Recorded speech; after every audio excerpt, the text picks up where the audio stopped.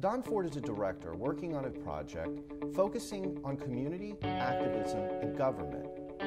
He and his team, Matt Killen and Rachel Petrowski, are currently touring the United States.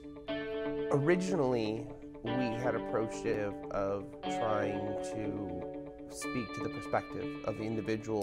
We started realizing that there was a much bigger thing happening, that it wasn't just the individual perspective, but that we're actually very similar.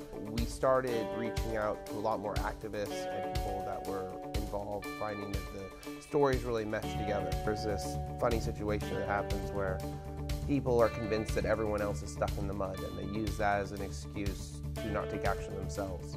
And so when you're coming there saying, I just came from this state and this is what they're doing, then it immediately gets their gears turning. So I see a lot of inspiration, I see a lot of people very excited, just at the idea that there is a bigger effort going on than just what they're doing. It's very much the time to work harder than it is the time to sit back and let other people do it for you. The project's called What's Next.